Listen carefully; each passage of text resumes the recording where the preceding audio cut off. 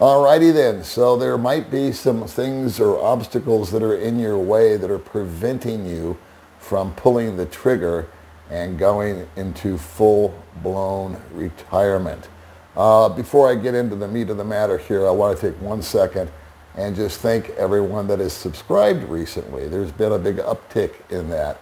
And so I just want to take a minute or a second and welcome you to the Old Dog family and let you know that you are appreciated, as well as the folks that have been with me for some time now.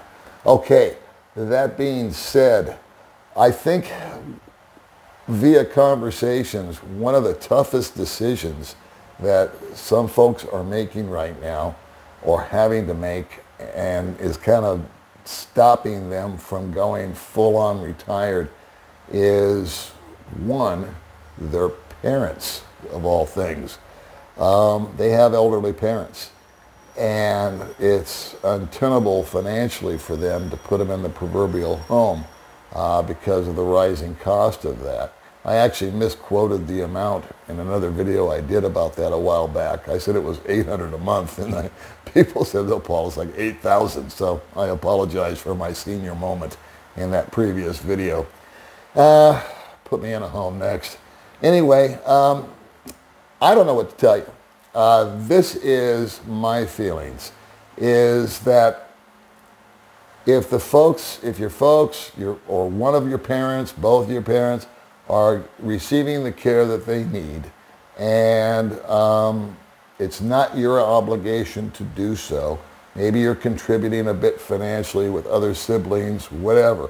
There's so many scenarios. It's very hard to paint a full picture here.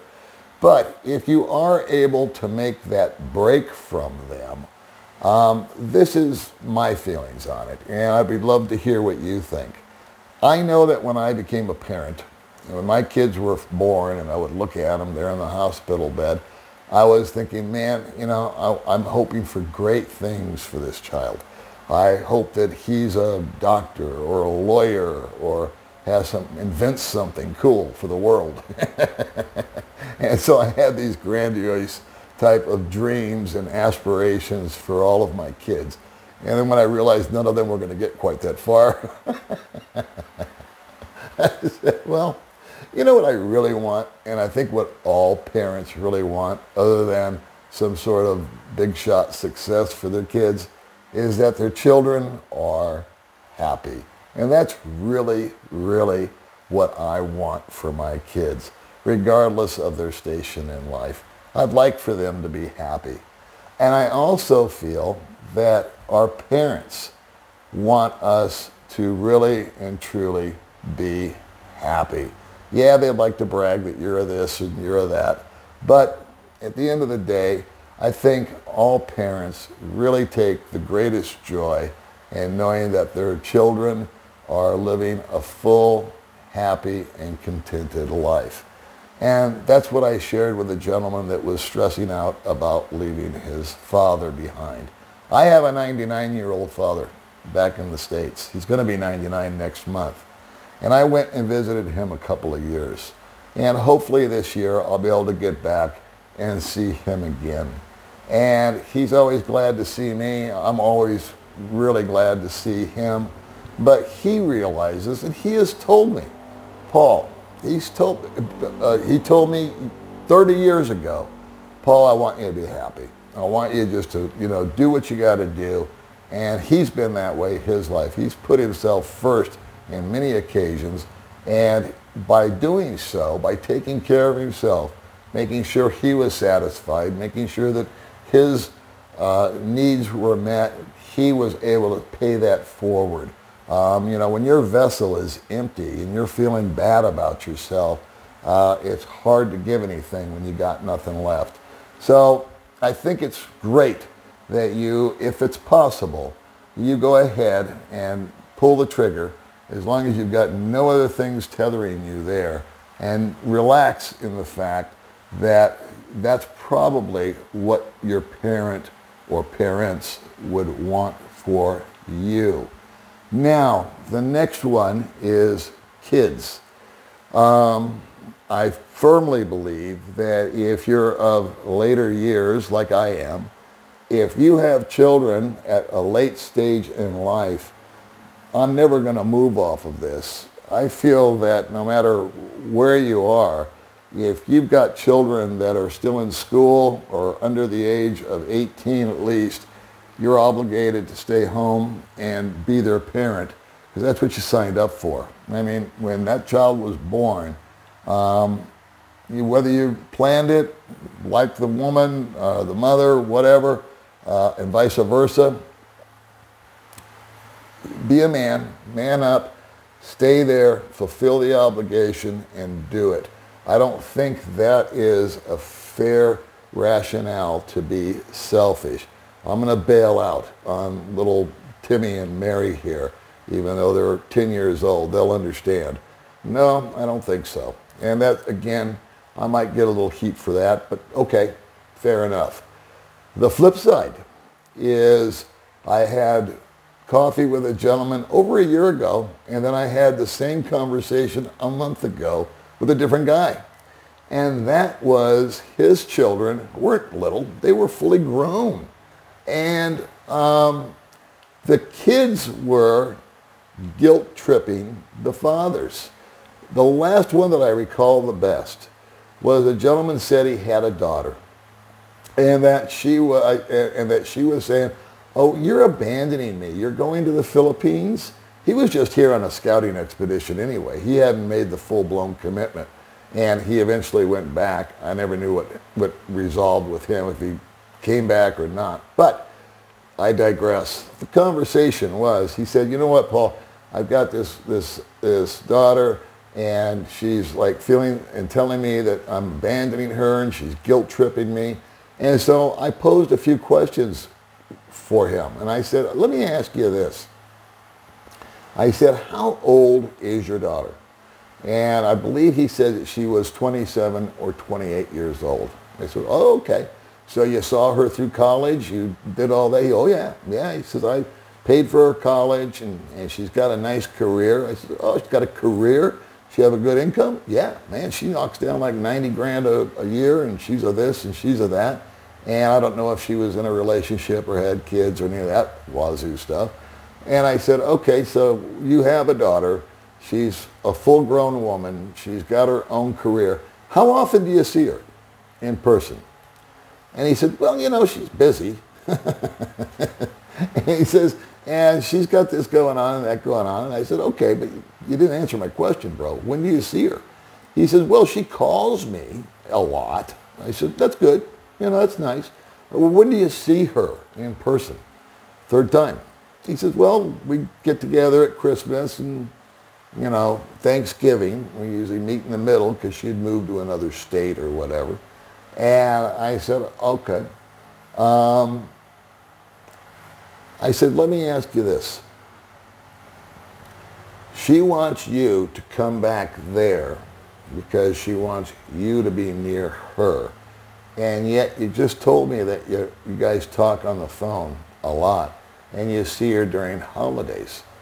I said two things to him. I said, "Number one, that phone that you have that you talk to her on works great over here.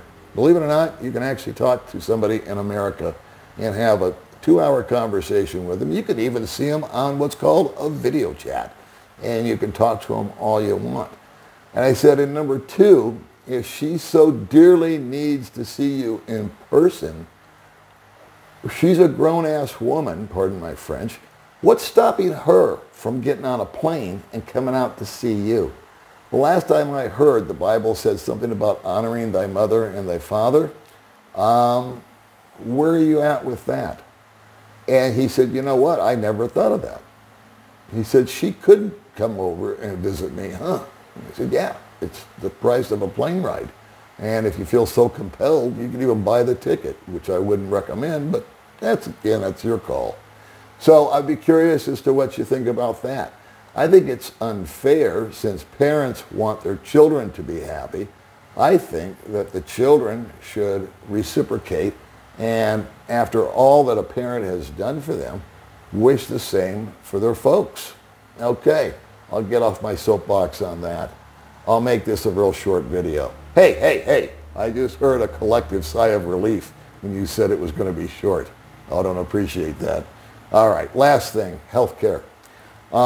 Medical conditions.